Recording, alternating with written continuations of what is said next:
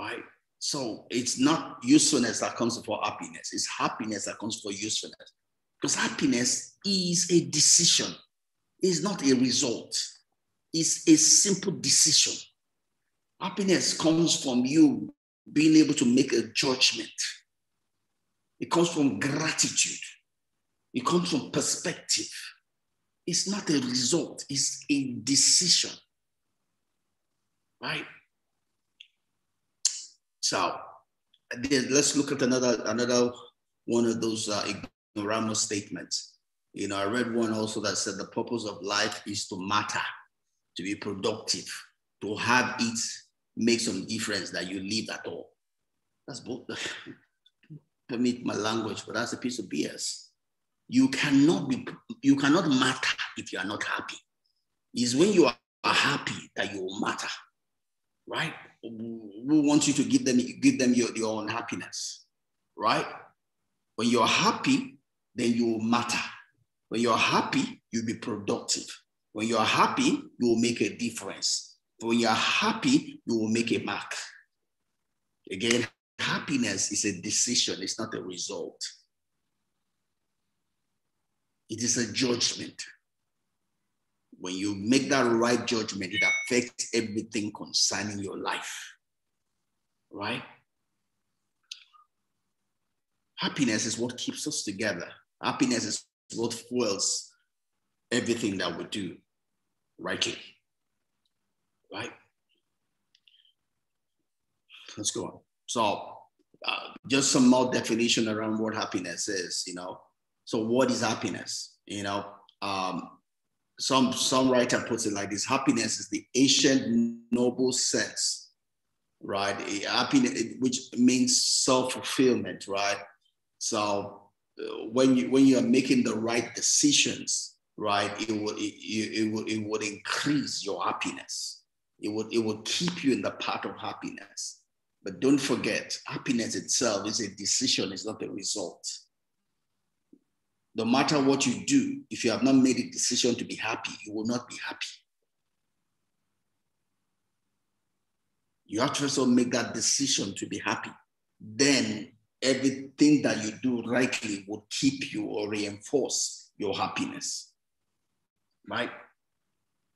And I love the way Aristotle puts it. Happiness depends upon ourselves. It's a decision. It's a judgment, right? Plato believes that a happy person is one who has principles and sticks to them, right? You are in control of everything concerning your life, right? As Aristotle puts it, that happiness consists in achieving the course of a whole lifetime of all goods, right? So it's still talking about fulfilling purpose, right? But it's a decision, it's a judgment, right? So happy people build their internal world. I mean, this was a quote I put down during the week. It talks about the happy people, build their inner world, right? You make a decision to be happy, then you can build your inner world, right? Whereas unhappy people think that if you say the other thing outside, that's make them happy or sad. So they're in a blame game, right? Happy people take responsibility. Unhappy people blame others, right? Nietzsche talks about the meaning of life is to live authentically and powerfully, right? Be authentic, sincere, true to yourself and to others, right? And so someone puts that the meaning of life is one that strives for self-expression, right? When I'm happy and I know myself, then I seek to express, the me that God has endowed me with, right? To fill the vacuum that there is in this life, right?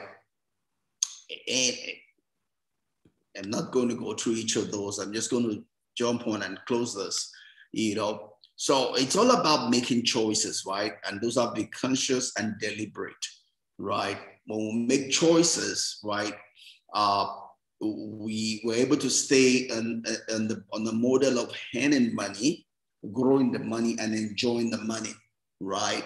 But we have to be on the driver's seat. We don't want our we don't want anything driving us or controlling us, right?